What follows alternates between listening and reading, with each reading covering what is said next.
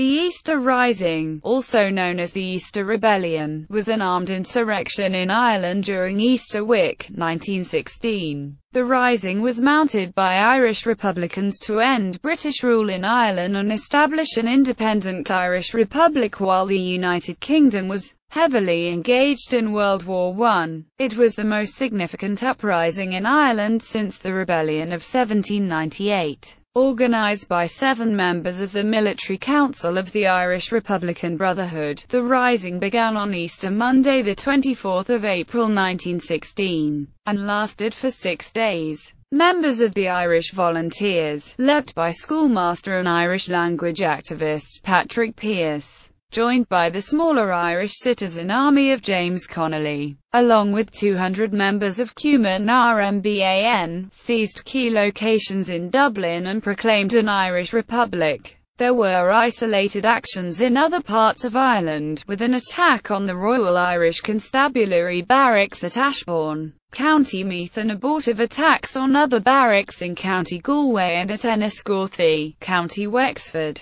With vastly superior numbers and artillery, the British Army quickly suppressed the rising, and Pearse agreed to an unconditional surrender on Saturday 29 April. Most of the leaders were executed following courts-martial, but the rising succeeded in bringing physical force republicanism back to the forefront of Irish politics. Support for republicanism continued to rise in Ireland in the context of the ongoing World War, revolutions in other countries, the conscription crisis of 1918, and the failure of the Irish Convention. In December 1918, Republicans won 73 Irish seats out of 105 in the 1918 general election to the British Parliament, on a policy of abstentionism and Irish independence. On 21 January 1919 they convened the First Dáil and declared the independence of the Irish Republic. And later that same day the Irish War of Independence began with the Solo-Hedberg ambush.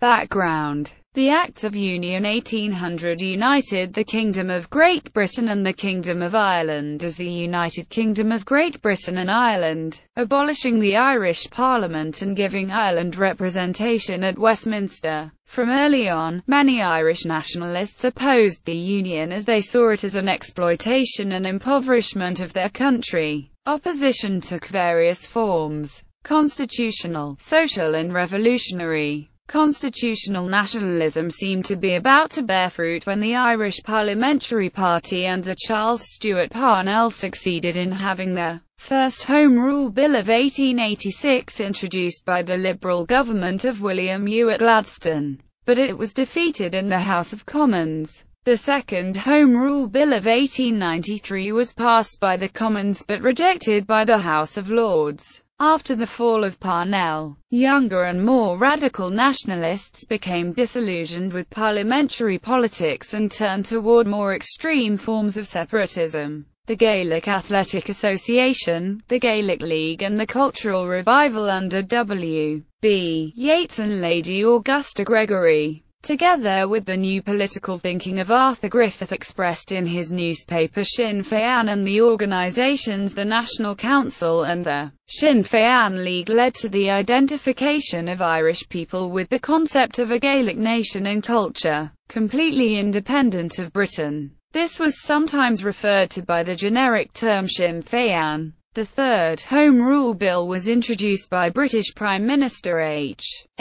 Asquith in 1912. The Irish Unionists, led by Sir Edward Carson, opposed Home Rule in what they saw as an impending Roman Catholic-dominated Dublin government. They formed the Ulster Volunteer Force on 13 January 1913, creating the first armed group of the Home Rule crisis. The Irish Republican Brotherhood saw an opportunity to create an armed organisation to advance its own ends, and on 25 November 1913 the Irish Volunteers, whose stated object was to secure and to maintain the rights and liberties common to all the people of Ireland, was formed. Its leader was Eoin MacNeill, who was not an IRB member. A provisional committee was formed that included people with a wide range of political views, and the volunteers' ranks were open to all able-bodied Irishmen without distinction of creed, politics or social group. Another militant group, the Irish Citizen Army, was formed by trade unionists as a result of the Dublin lockout of that year. The increasing militarization of Irish politics was overshadowed soon after by the outbreak of the First World War, and Ireland's involvement in the conflict. Though many Irishmen had volunteered for Irish regiments and divisions of the new British Army at the outbreak of war in 1914, the growing likelihood of enforced conscription created a backlash. Opposition to the war was based particularly on the implementation of the Government of Ireland Act 1914, increasingly and controversially linked with her dual policy enactment of the Military Service Bill, a dual policy that would require Irish conscription to begin if there would be any hope of Ireland seeing the implementation of the Government of Ireland Act 1914. The linking of conscription and Home Rule outraged the Irish secessionist parties at Westminster, including the IPP, the AFIL and others,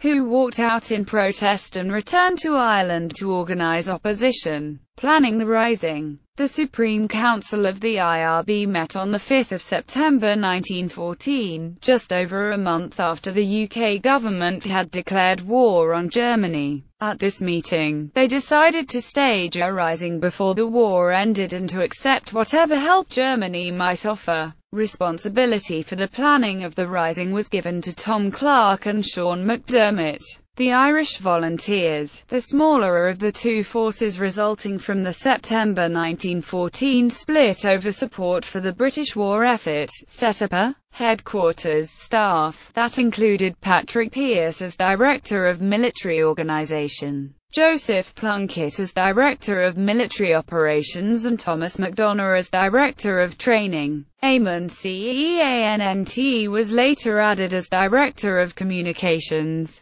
In May 1915, Clarke and McDermott established a military committee within the IRB, consisting of Pearse, Plunkett and Ceannt, to draw up plans for a rising. This dual role allowed the committee, to which Clarke and McDermott added themselves shortly afterward, to promote their own policies and personnel independently of both the Volunteer Executive and the IRB Executive, in particular Volunteer Chief of Staff Eoin MacNeill, who supported a rising only on condition of an increase in popular support following unpopular moves by the London government, such as the introduction of conscription or an attempt to suppress the volunteers or its leaders, and IRB President Denis McCulloch, who held similar views. IRB members held officer rank in the volunteers throughout the country and would take their orders from the military committee, not from MacNeill. Plunkett travelled to Germany in April 1915 to join Roger Casement, who had gone there from the United States the previous year with the support of Clan na Gael leader John Devoy, and after discussions with the German ambassador in Washington, Count von Bernstorff, to try to recruit an Irish brigade from among Irish prisoners of war and secure German support for Irish independence. Together, Plunkett and Casement presented a plan which involved a German expeditionary force landing on the west coast of Ireland, while a rising in Dublin diverted the British forces so that the Germans, with the help of local volunteers, could secure the line of the River Shannon.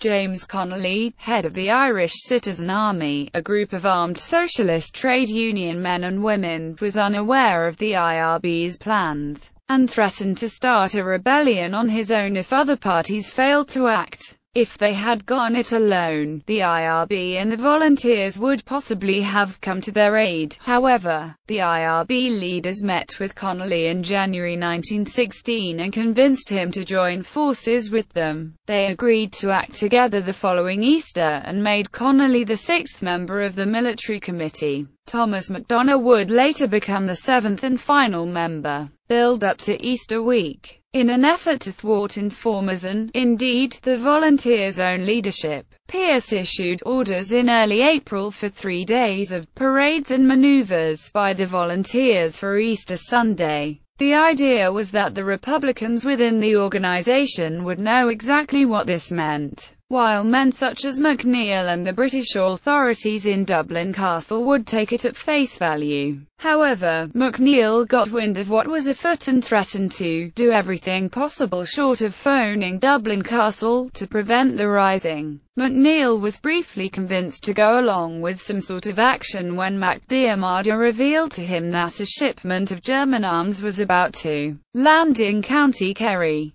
Planned by the IRB in conjunction with Roger Casement, he was certain that the authorities' discovery of such a shipment would inevitably lead to suppression of the volunteers. Thus, the volunteers were justified in taking defensive action, including the originally planned maneuvers. Casement, disappointed with the level of support offered by the Germans, insisted on returning to Ireland on a German U-boat and was captured upon landing at Bannerstrand in Tralee Bay. His reason for travel was to stop or at least postpone the rising. The arms shipment was lost when the Germans' ship carrying it, AUD, was scuttled after interception by the Royal Navy. The ship had already attempted a landing, but the local volunteers failed to rendezvous at the agreed time. The following day, MacNeill reverted to his original position when he found out that the ship carrying the arms had been scuttled.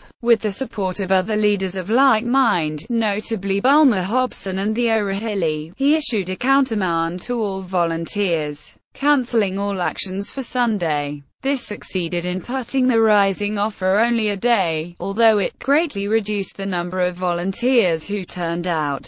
British naval intelligence had been aware of the arms shipment, Casement's return, and the Easter date for the rising through radio messages between Germany and its embassy in the United States that were intercepted by the Navy and deciphered in Room 40 of the Admiralty. The information was passed to the Under-Secretary for Ireland, Sir Matthew Nathan, on the 17th of April, but without revealing its source, and Nathan was doubtful about its accuracy. When news reached Dublin of the capture of the AUD and the arrest of Casement, Nathan conferred with the Lord Lieutenant, Lord Wimborne. Nathan proposed to raid Liberty Hall, headquarters of the Citizen Army, and volunteer properties at Father Matthew Park and at Kimmage, but Wimborne insisted on wholesale arrests of the leaders. It was decided to postpone action until after Easter Monday, and in the meantime Nathan telegraphed the Chief Secretary, Augustin Birrell, in London seeking his approval. By the time Birrell cabled his reply authorizing the action, at noon on Monday the 24th of April 1916, the rising had already begun. The rising in Dublin, a joint force of about 400 volunteers and citizen army gathered at Liberty Hall under the command of Commandant James Connolly. The rebel headquarters was the General Post Office where James Connolly, overall military commander, and 4 other members of the military council, Patrick Pearse, Tom Clark, Sean McDermott and Joseph Plunkett were. After occupying the post office, the volunteers hoisted 2 Republican flags and Pearse read a proclamation of the Republic. Elsewhere, rebel forces took up positions at the Four Courts, the centre of the Irish legal establishment, at Jacob's Biscuit Factory, Boland's Mill, the South Dublin Union Hospital complex and the adjoining distillery at Marrowbone Lane. Another contingent, under Mitchell Mallon, dug in on St. Stephen's Green. Although it was lightly guarded, volunteer and citizen army forces under Sean Connolly failed to take Dublin Castle, the centre of British rule in Ireland, shooting dead a police sentry and overpowering the soldiers in the guard room, but failing to press home the attack. The Under-Secretary, Sir Matthew Nathan, alerted by the shots, helped close the castle gates. The rebels occupied the Dublin City Hall and adjacent buildings. They also failed to take Trinity College, in the heart of the city centre and defended by only a handful of armed Unionist students. At midday, a small team of volunteers and Fianna Éireann members attacked the magazine fort in the Phoenix Park and disarmed the guards, with the intent to seize weapons and blow up the building as a signal that the rising had begun. They set explosives but failed to obtain any arms. In at least 2 incidents, at Jacobs and Stephen's Green, the volunteers and citizen army shot dead civilians trying to attack them or dismantle their barricades. Elsewhere, they hit civilians with their rifle butts to drive them off. The British military were caught totally unprepared by the rebellion, and their response of the first day was generally uncoordinated. 2 troops of British cavalry, one at the Four Courts and the other on O'Connell Street, sent to investigate what was happening, took fire and casualties from rebel forces on Mount Street. A group of volunteer training corps men stumbled upon the rebel position and 4 were killed before they reached Beggars Bush Barracks.